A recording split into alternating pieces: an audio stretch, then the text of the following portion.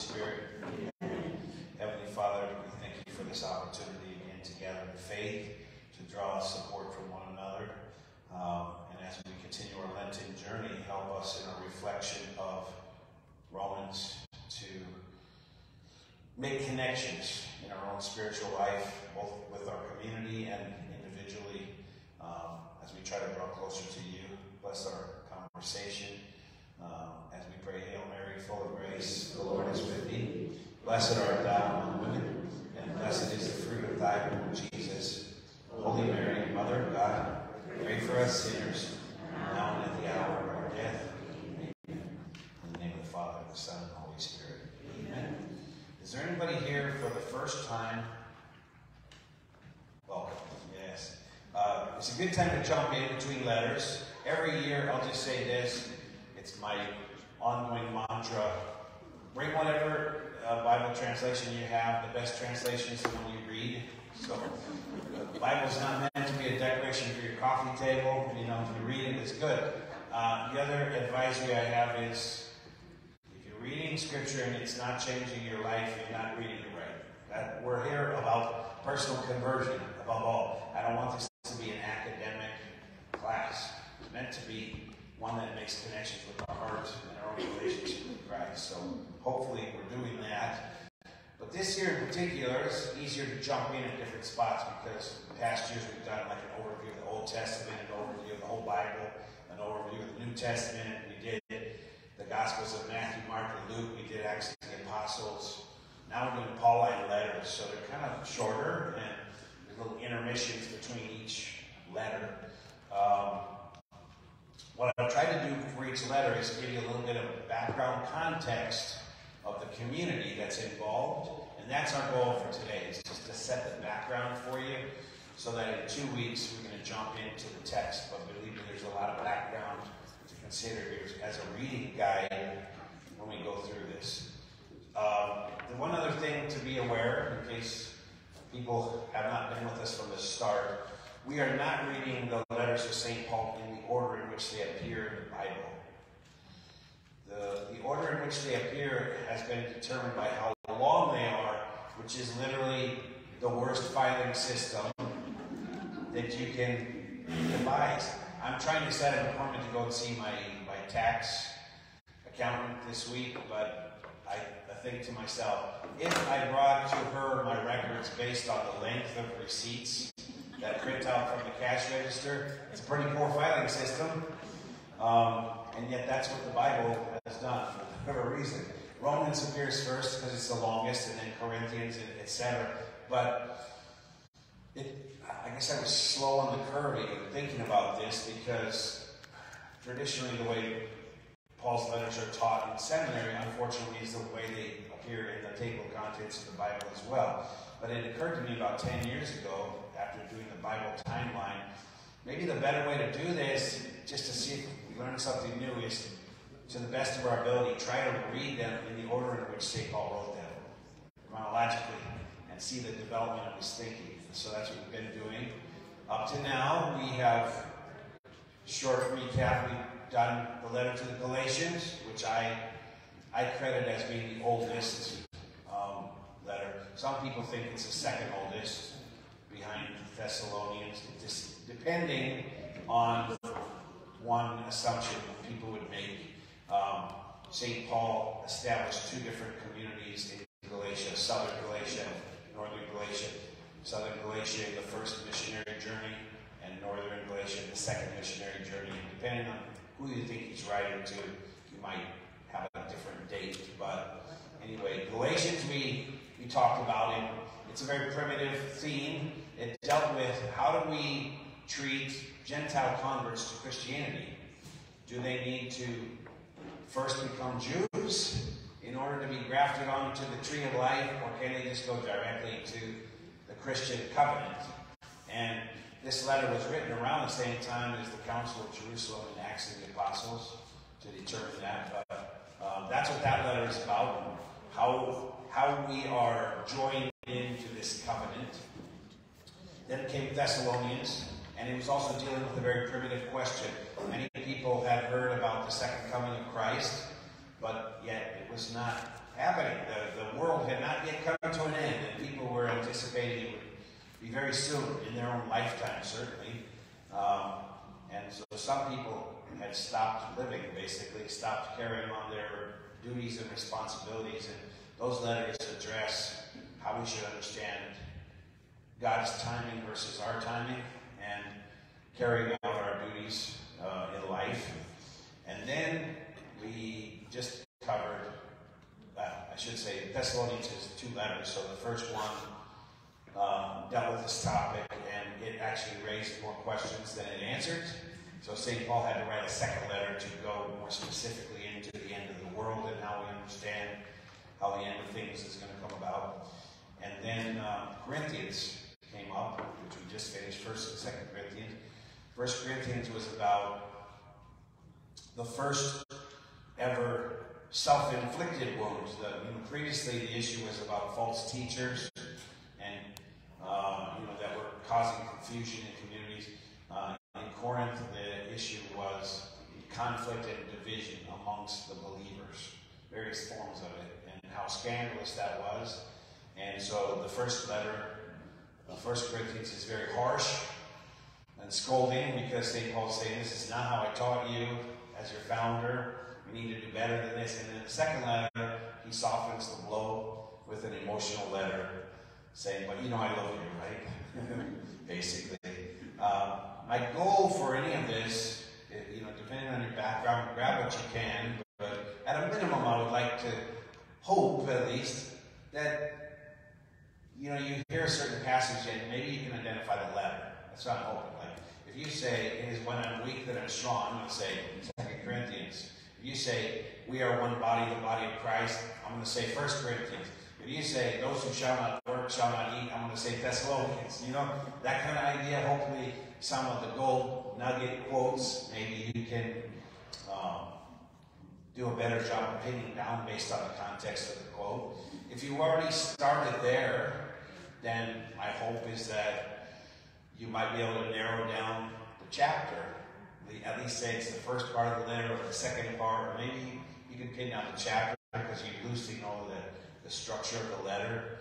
If you're already there, maybe you can get to chapter and verse, that kind of idea. But basically just reach for the next rung of the ladder from where you are. Does that make sense to people? Okay.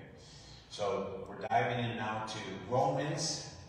And this is going to be the hardest one for background, because it's considered St. Paul's masterpiece. This was one that he wrote during his third missionary journey. He did 3 major journeys. He probably thought he was going to do a lot more than that, but his life was cut short by martyrdom. But this is going to be the test of how much you remember from the other letters, because there's a synthesis of the theology of the other letters that are contained in this. As you might expect, someone, their theological thinking gets more advanced and nuanced. But I will just start by highlighting a couple of points. So first of all, 3 major missionary journeys. If you read the Acts of the Apostles with us, they did a preliminary fundraising trip. I consider kind of the training wheels of missionary journeys. But we know that St. Paul went on 3 major missionary journeys. The first one was with Barnabas, and the second and third ones, his principal partner was a guy named Silas. We know roughly the years. You can jot down notes yourself if that's of interest to you. It's my belief that St. Paul wrote the letter to the Galatians just at the end of his first missionary journey after the Council of Jerusalem, which was dealing with the same problem. The second missionary journey is when some people think he wrote Galatians. If you prefer the later date, then 1st and 2nd Thessalonians were written during that time. And then the third missionary journey, he wrote 1st and 2nd Corinthians from Ephesus, the letters we just finished. And he wrote Romans during this time also. What are some of the unique aspects of this letter? Well, first of all, this is the first time that St. Paul wrote a letter to a community that he neither founded nor had ever visited. In fact, we don't even have, although we know from Acts of the Apostles that Paul was a Roman citizen, we have no evidence that he ever visited Rome in his life prior to Acts chapter 28. His life ended in Rome, you know. He was brought there under house arrest, and he awaited a trial which ultimately ended in his beheading.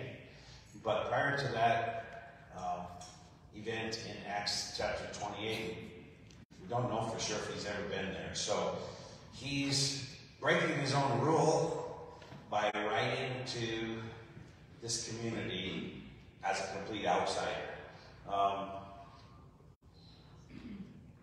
One of the aspects that I would just highlight is I jotted down a chapter and verse, Romans chapter 15, verse 20.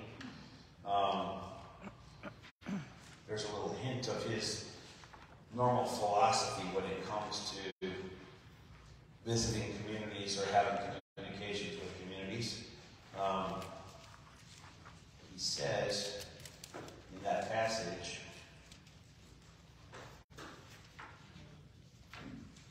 that thus he was making it, he said, I'm making it my ambition to preach the gospel not where Christ has already been named, lest I build on another man's foundation. So, I don't know if you consider that professional pride or not, or why he thought that way, but he strongly felt he didn't want to follow in someone else's wake.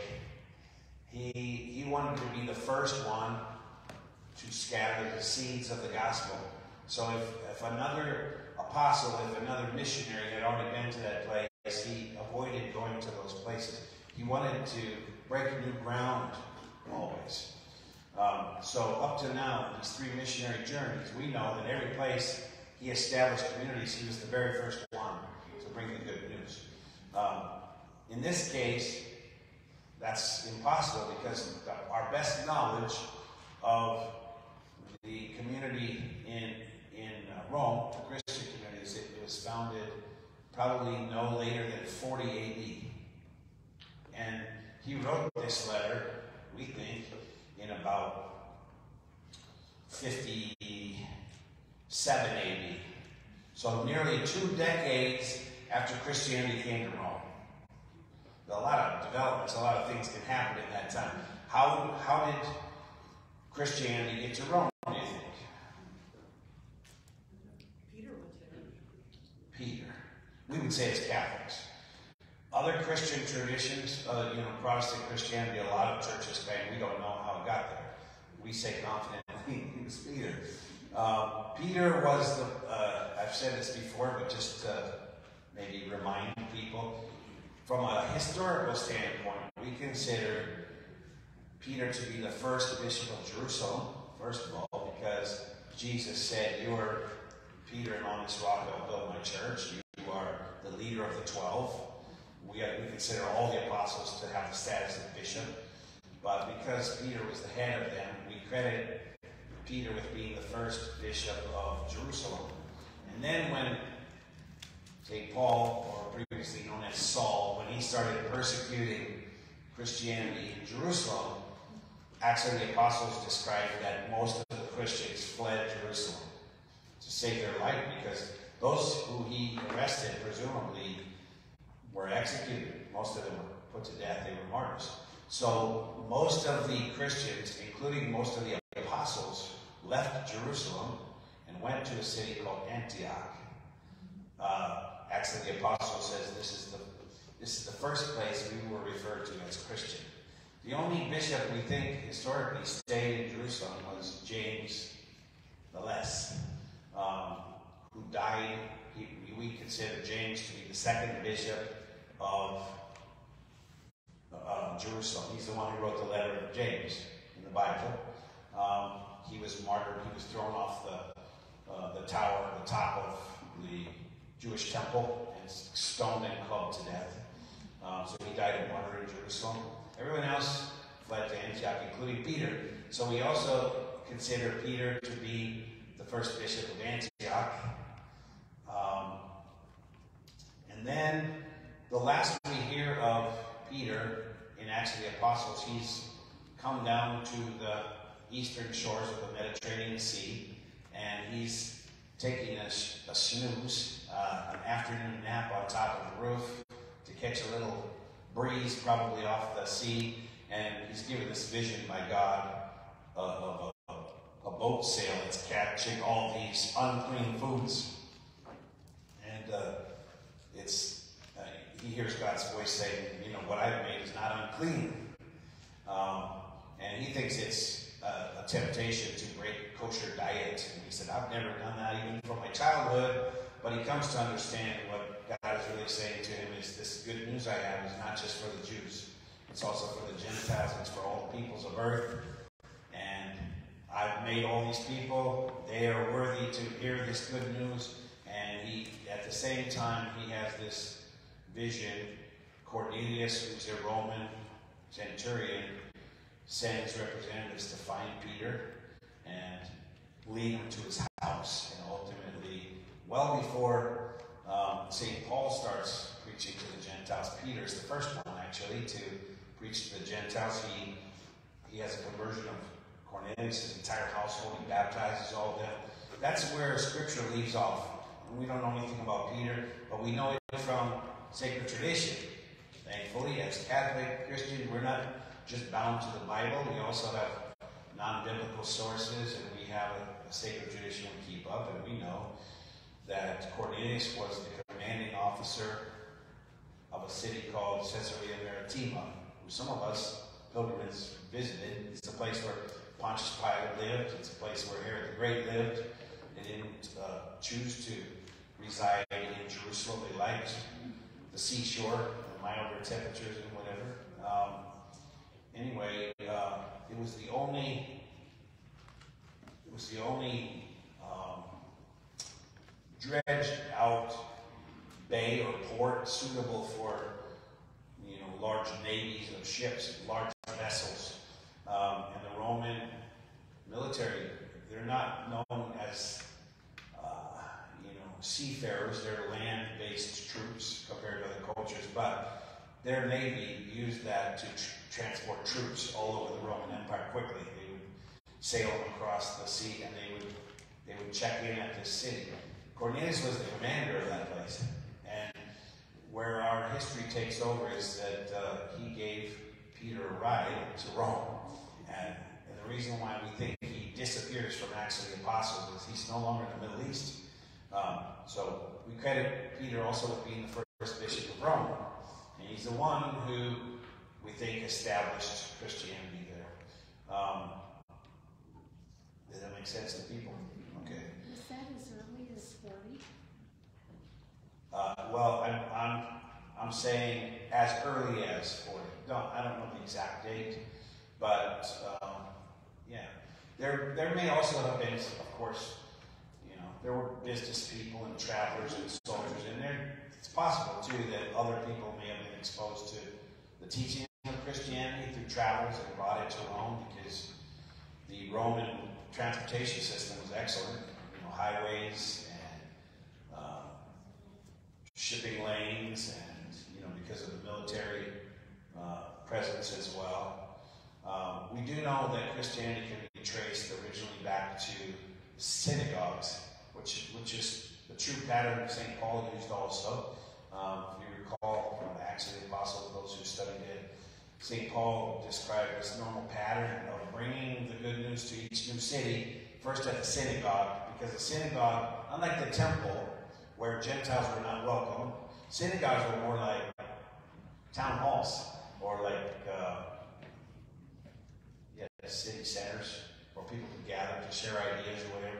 Gentiles were welcome to come and listen. It didn't have the same connection of sacred liturgies that the temple had.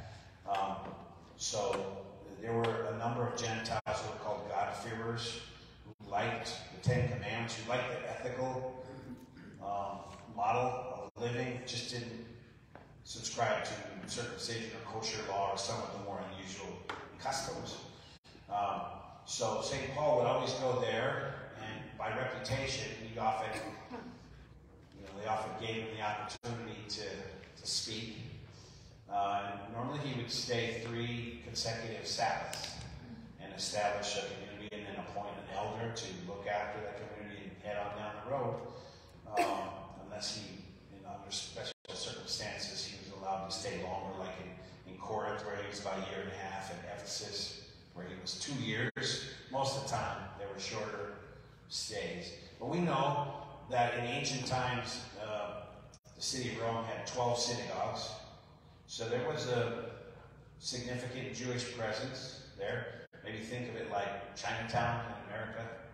I don't know that necessarily means it's a huge part of the city, but maybe there's a Jewish sector that had a number of synagogues where people met, and this is where Christianity sprang up.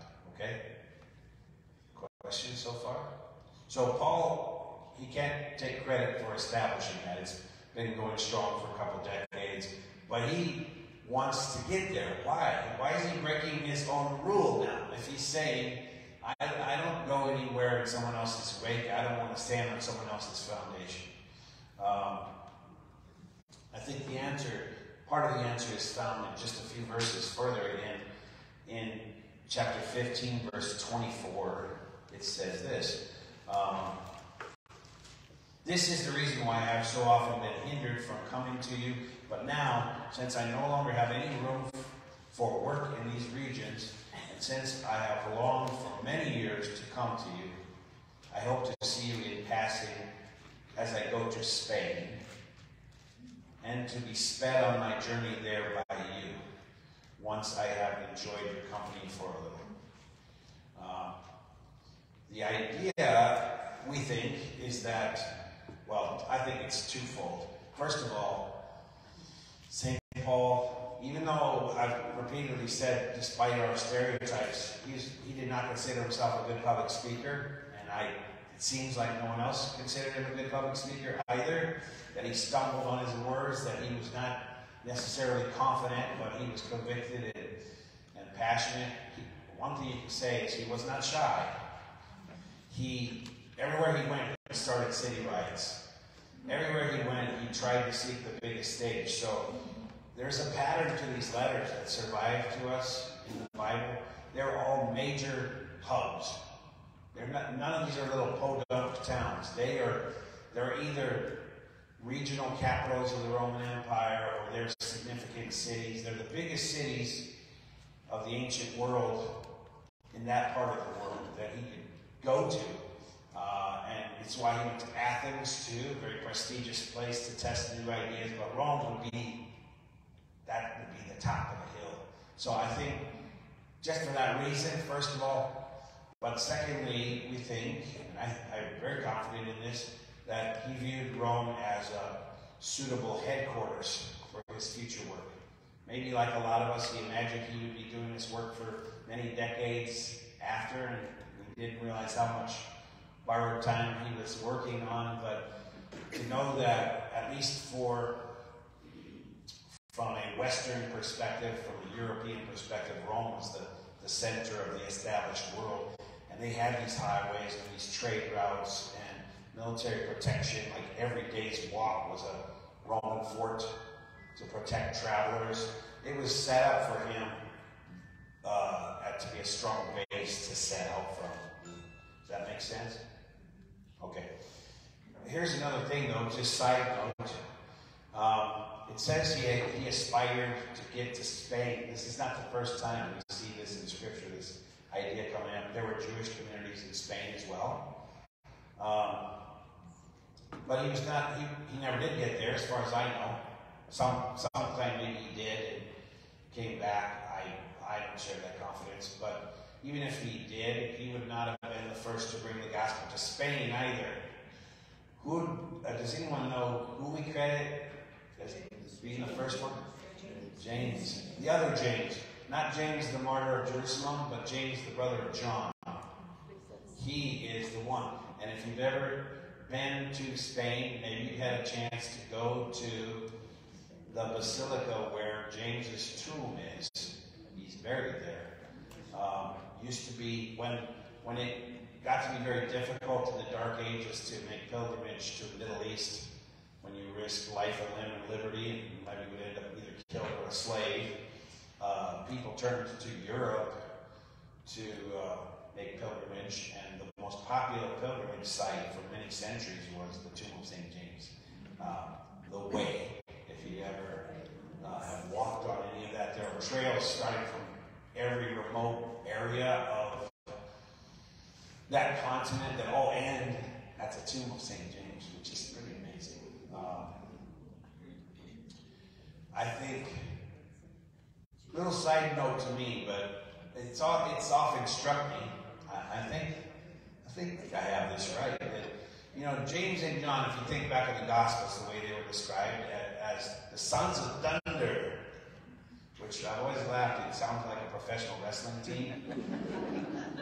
But Jesus, first of all, Jesus is a guy who gave people nicknames. That should be kind of interest, in his humanity, he's that kind of person. But the nickname was because of their zeal. They were zealous for souls. They wanted to do great things for Jesus. And yet we know James the Great, we call him, John's brother, he was the first apostle to die of martyrdom. His death is recorded in Acts of the Apostles when he came back for a visit. Herod Agrippa had him killed. And when he saw that the crowds were very pleased with this, he tried to arrest Peter again and have him killed. And he wasn't as successful in this. But I thought to myself, that seems a little unfair that such a zealous guy would be so cut short. I mean, why wasn't he granted the kind of time St. Paul was given to exercise some of that zeal? After all, in the words of St. Teresa of Avila, she concluded one day when she got dumped from her wagon into a big mud hole, she said to God, "This is why you have so few friends. The way you treat them." So I had a sympathy about that toward James, but then it occurred to me, the goodness of our God to allow sometimes our prayers to be answered after our death. Think of how many people came to believe in the Lord from these pilgrimages to his tomb. His zeal, somehow that desire was answered by the Lord in a beautiful way. I encourage you, if you've never been, you really got to see that place. It's pretty awesome. Okay. Several scenic detours there, but this part of Western Europe was established by some of the other apostles. When they went out to every point of the compass, and we know some of them, their locations better than others. We know, for instance, Andrew went to Eastern Europe. We know Mark went to Egypt. We know Matthew went to Ethiopia. We have some of these ideas. Thomas going to India, etc. So St. Paul's not breaking new ground there, but the significance of the city is everything. In the past, I've confidently said one of the unique things about Rome is it was the only city in the ancient world with over 1 million residents. I can't say that confidently anymore, because as I study archaeology, for instance, in Central America, there's evidence now of there were probably a number of other cities in the ancient world with over 1 million people as well. They just from cultures that didn't have a written language. So in the Americas, for instance, they found ruins in the jungle miles and miles across. One I just saw last week. A city that had 8 miles across. I don't know what the population of that city would have been, but there were very large cities in India and China and regions of the Americas and other places. But in terms of the written history that we have survived to us, Rome was the only place with that kind of culture that we know about. And so for all those reasons, it's kind of like how we view New York City, the Big Apple today. If I could make it there, I could make it anywhere. How important it would be to distribute the faith from that place. So that's where it wants to go. And by the way, I think it gives another insight into God's brilliance. I've often thought this, if you just think of the way God prepared human history, the gospel first lands with the Jewish people, the only monotheistic people in the world, the only monotheistic culture in the world. And then the timing was perfect because due to Alexander the Great, the common language in the world was established, Greek. for the first time, one widespread language that a majority of people were familiar with, so that the gospel could be proclaimed relatively easily compared to maybe other times in history, and then making use of the footprint of the Roman Empire with the transportation system, how it could take off so rapidly to all points in the Roman Empire. And, missionaries could do it fairly, relatively safely, protected in some ways. So how God prepared the timing of history for this thing to bear fruit really quickly, this mustard seed. And St. Paul's a piece of it. So with that, now let me just give you some specific, here's this little 4-point thought bubble, I guess, to give you the context of the specific community that Paul's writing to. You notice in some other letters, he addresses people he knows. We know that he knew some people because at the close of his letter, he mentions a few people. But obviously, since he never was in Rome up to that point, maybe there are Roman people he knew from other cities, possibly. We think his primary source of information up to this point would be Priscilla and Aquila. They were two people who joined him in Corinth. And it says that when this is introduced in Acts of the Apostles, they were amongst the people expelled from Rome in the year 49 AD. They're fellow tent makers with Paul, and so they share income and kind of mutually support each other. And they would have been familiar with other people in the Roman church. So I think they're the likely source of just how big the community is, what kind of challenges they were facing, what kind of questions they were addressing, those kinds of things. But if you think about the Roman community, I think I would break it up this way. So first of all, just to know, it's not so critical you remember the year, but just know the Jews were kicked out of Rome. But I have Jews in quotations because I think, we get this information, by the way, from Roman history. They did not have a clear understanding that Christians and Jews were in two different religions. They thought, it's pretty clear from their writing, they thought Christianity was a sect of Judaism. So they were not really knowledgeable in the finer points of theology of these two communities. So what I think is that they were evicting ethnic Jews. And some of those ethnic Jews were Jewish by faith, and some were Christian by faith, because they were converts from the synagogues. So Jews as well as Christians are being kicked out of Rome. And this is the most fascinating detail. It's one of 3 references to Jesus Christ that appear in Roman writing, Roman history, we think. This happened under the rule of Emperor Claudius, and it cites the primary reason was conflict resulting from the teachings of one called Crispus. I might have left out an H, but basically the Latin name for Jesus Christ would be Christus, and it is thought that this is just a mispronunciation of Jesus Christ. So there are tensions between the Jews, like the Orthodox Jews, and those Jews who converted to Christianity. It's causing unrest, and for whatever reason, the Roman emperor decides to expel all of them. That's step one. However, in doing that, he didn't expel Christianity from Rome. What he expelled was Jewish Christians from Rome. The bulk of converts to Christianity were Gentiles. So what that left was a different cultural and ethnic group behind. Gentile Christians, pretty much exclusively. And they had to do a little bit different take on these covenants. They were not influenced, or some might say burdened, by some of the Jewish theological understanding. They had a kind of a fresh take on the Christian covenant. So that's step two. It basically became a Gentile faith after the expulsion of the Jews. Step three, though, is that Claudius eventually, as all of us will one day, he passed away, and his edicts passed away with him. When the new emperor takes place, some of those old edicts or laws are wiped out, and word spread that it was safe for the Jews to return to Rome. Why would you want to return to a place where you were kicked out?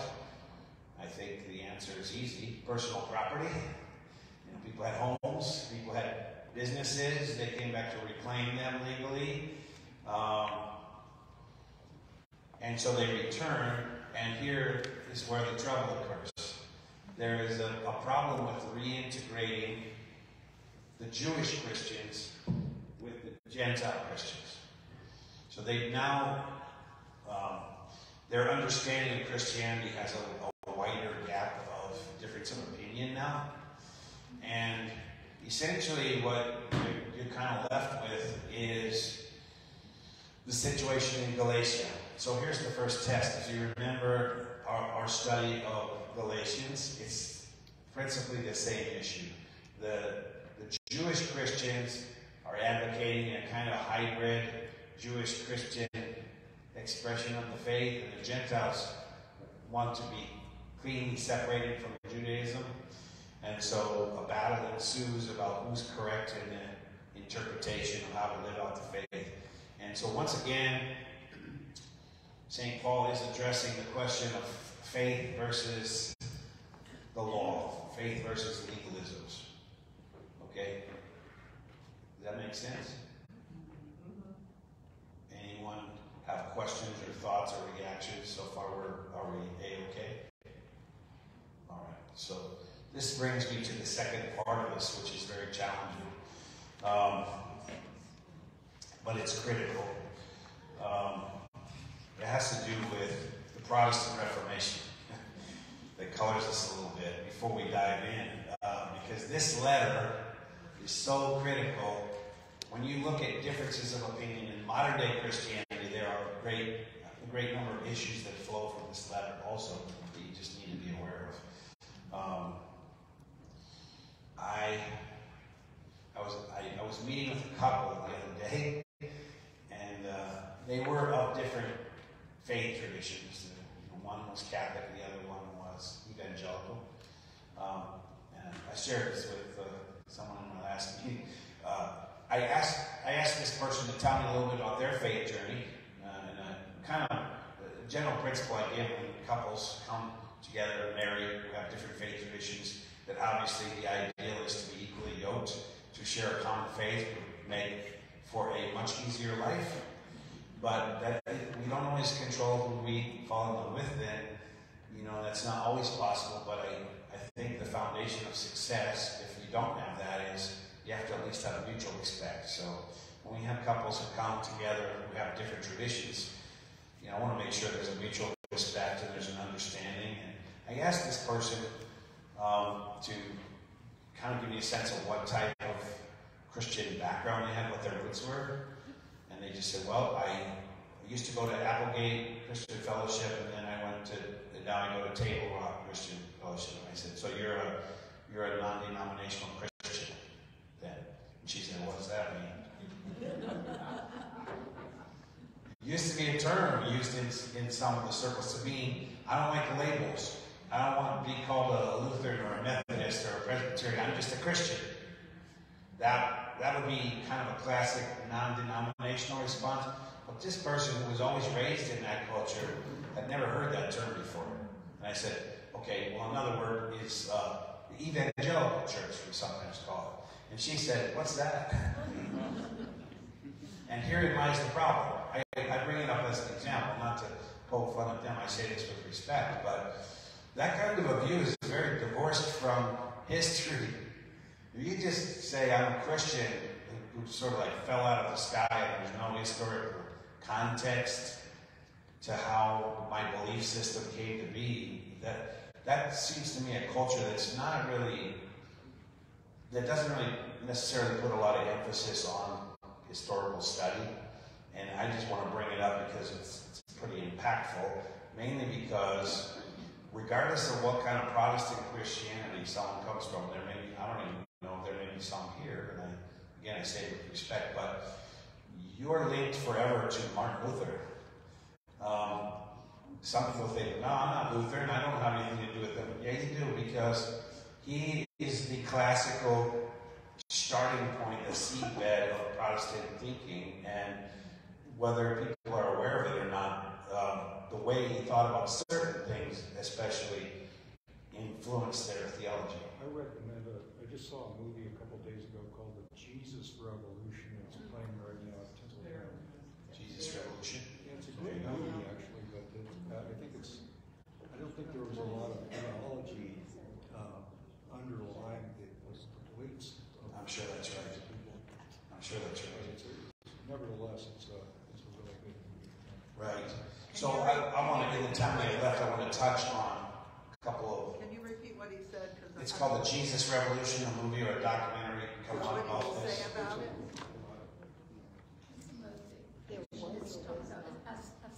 Oh, How about what related to the conversation? So, perfect. Thank you. So, I just want to recap a couple quick aspects, especially if you've not been with us for other letters. So, first of all, I start with a quote again from, it especially pertains to this letter, if no other. A quote from Peter is from the letter of 2 Peter.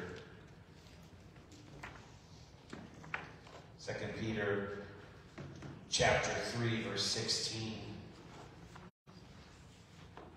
where he writes this. And consider, this is our first pope, okay, writing this, before the Bible was formed. But he's sharing with us something important. He says, so also our beloved brother Paul wrote to you, according to the wisdom given him, speaking of this as he does in all his letters. There are some things in them hard to understand, which the ignorant and unstable twist to their own destruction, as they do the other scriptures. So the critique of our first pope is that St. Paul's writing style is difficult to understand, and many people have misinterpreted it to their own harm. That always is a good starting point for me, just to acknowledge at least that Paul's writing style is not the easiest to navigate through, and there are many people of goodwill, with good heart, who love the Lord, who can arrive at very different interpretations, because I want to say, especially add that writing style to Martin Luther. So in no particular order, here are a couple of things, a couple of aspects that Martin Luther brought out that impact how so many Christians of good intention and good heart can arrive at such very different places, primarily because of this letter. The first one is what I would call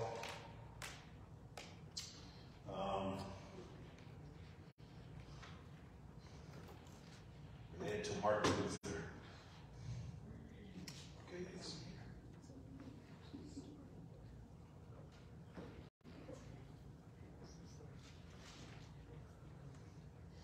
Okay, first of all right again, he had, in Latin there was an expression, the solas, the three solas, they're associated with his teaching. And every Protestant Christian I'm aware of subscribes to these. So they're universal principles in Protestantism. The word sola in Latin just means only. Okay. One is sola fides. Sola fides means by faith alone. By faith alone you're saved. You should write down this verse.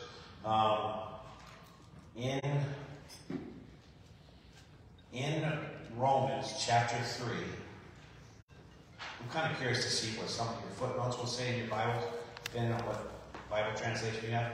But if you turn to Romans chapter 3,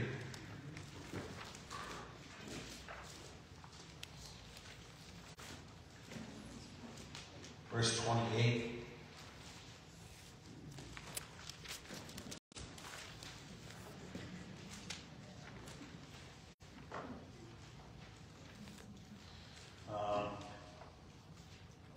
says, my translation is a Catholic translation. It says, "For we hold that a man is justified by faith apart from works of the law."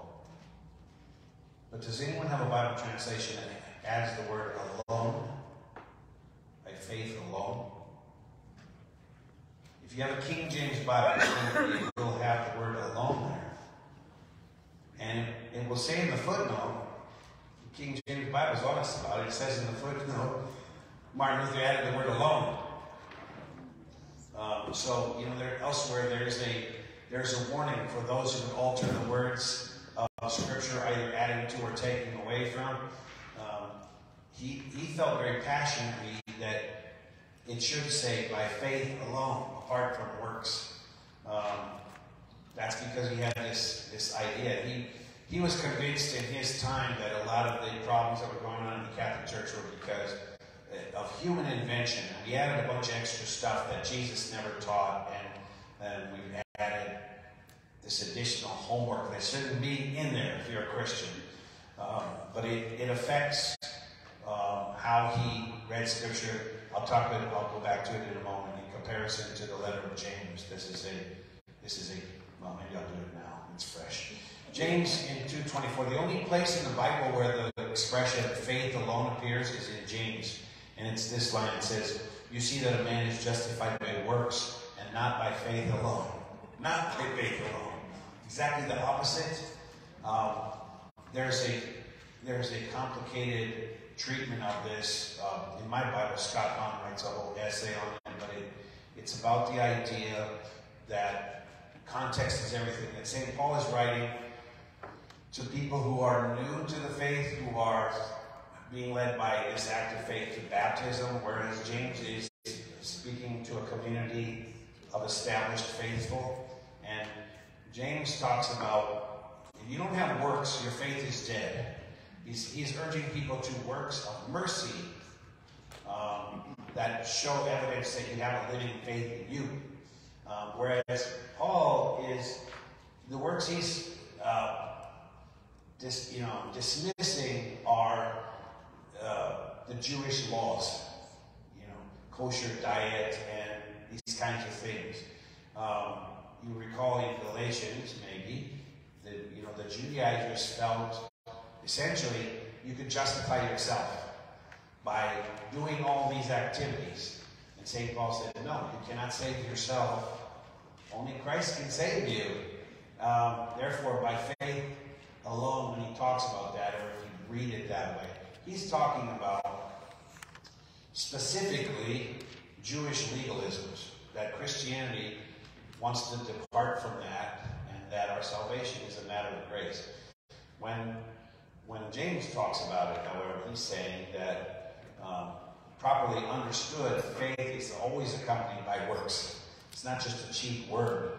You should be serving the poor. You should be giving to charity. You should be, living out acts of love in some way that people can see. There's actually not a contradiction of those. But he's stuck on this because it's one of his three solas. It's going to be a problem for him. And here's the second one. Sola Scriptura.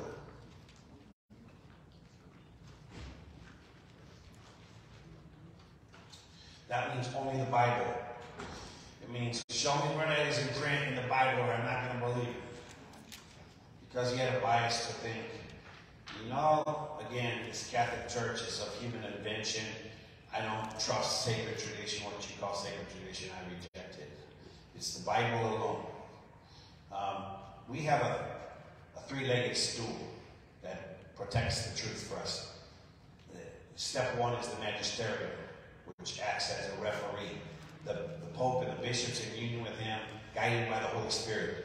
They're like a referee in a black and white striped shirt that in times of confusion, somebody can make the call. This is what we believe. This is Orthodox, authentic teaching.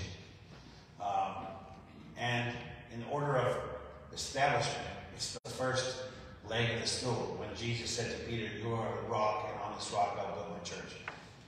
Step two is sacred tradition. Sacred tradition is what Jesus, his actions and what he taught us to do.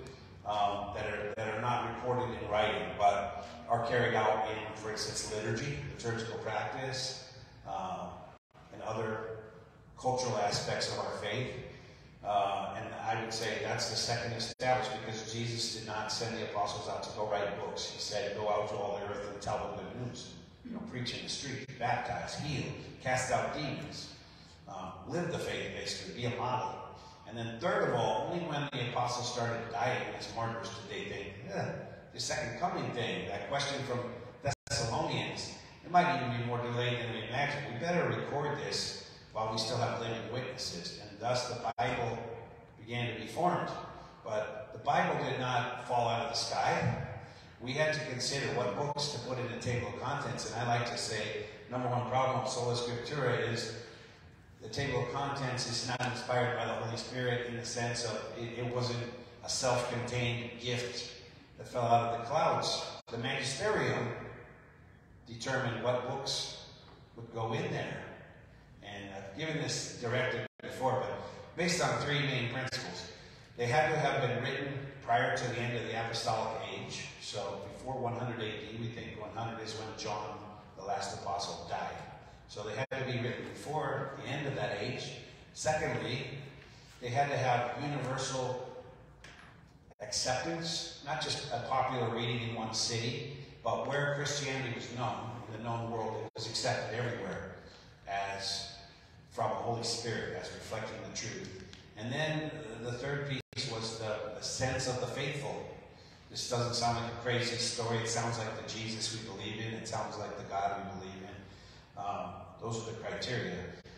But when Martin Luther makes this determination, suddenly he has to kick out the magisterium and sacred tradition. He just has this book without context.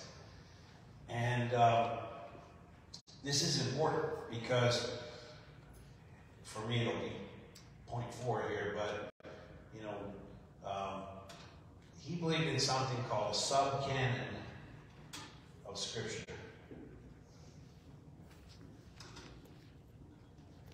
Versus, let's just say the Catholic, I want to just call it Catholic Holistic Library.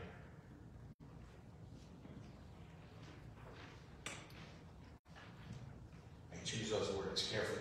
Bible means library. I've mentioned in the past, one of our rules of thumb is we determine what style the book of the Bible is written in, and that guides our reading, interpretation. But holistic too, in that you can take any passage of Scripture out of context and make it say anything you want. And you can easily, without even so much as building up a migraine headache, if I gave you an hour, you could probably find a contradictory passage of Scripture that contradicted any other passage of Scripture I gave you. That's a problem. The Catholic way of navigating that is to say there are only apparent contradictions. The problem is that our poor understanding of them, but they have to hold together, because even though they use different human authors, there's one common author, which is the Holy Spirit. And the Holy Spirit does not contradict himself. So we say you solve it by reading holistically, and you solve it if you're still stuck, you turn to the magisterium and say, tell us what is the official interpretation of this throughout the centuries. Martin Luther didn't have that because he didn't support the idea of a magisterium, and he didn't have sacred tradition to understand how saints of previous centuries read these books. So he said, when the books seem to contradict each other, tie goes to Romans. So a sub-canon of Scripture means not all the books are equal. Some are, well, just to give you a simple example, I mentioned in weeks ahead we'll dive in a little bit more deeply into the apparent contradiction between faith and works, Romans and the letter of James. But the way he solved it was he said, I don't think James should be in the Bible.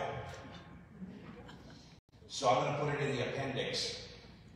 That's as far as he went. There are previous guys to him. There's a guy named Macronius who said, I think the Old Testament God is a grumpy God who seems like evil. He doesn't sound like the merciful, loving God of the New Testament. So I say they're not the same person. And the Old Testament is really about Satan. And so I'm going to remove anything from the Old Testament automatically. So there's 2/3 of the Bible gone. Then he started editing any reference to the Old Testament from the New Testament. If any New Testament author quoted the Old Testament, he edited that out. Then he edited out books that sounded a little too Jewishy. And he also decided, for good measure, I'm going to edit out anything that sounds too weird. So, for instance, books like the letter of James, books or Jude, or the book of Revelation, which is in the weird category, he just eliminated, and he was left with a comic book. He had like 3/4 of the Gospel of Luke, that's it, and about 5 letters of St. Paul. That's what happens when you don't have a magisterium, you don't have sacred tradition. But Martin Luther, he did his own version of it, which was, Romans feels like it's right to me. It should be by faith alone, and it seems to be saying what I believe. So he called it the key to the map. If you look at a map and you see the scale, the measure and stuff, he said, if you want to understand the rest of the Bible, Romans is the key. And by the way, the last sola is sola Christus. It has less to do with our letter here, but sola Christus means Jesus Christ alone is the mediator, the high priest. So Mary and the saints, they have no role, they have no value. We're all equal in heaven. If you ask for the intercession of a saint, you're wasting your time on a scenic detour when you could have just gone directly to Jesus. But the two that mostly pertain to what we are going to be reading are these first two, because he used the letter of Romans the way he read it to try and defend this idea that by faith alone we're saved. In other words, and how he understood faith, I should add, is like an idea. If I have a moment of consent in my head, I agree that Jesus is my Lord and Savior, I choose him as my Savior, I'm saved. Done. And what I do morally, what I do with the actions of my life, matter not at all. Once I'm saved, I'm always saved. I cannot lose my salvation. And this idea of sola scriptura, that if this is the key to the map, everything else that disagrees with my reading of it, I kick to the curb. Because of his unique take, it led him in a very different direction from what we have with our three-legged stool of the magisterium, sacred tradition, and sacred scripture. I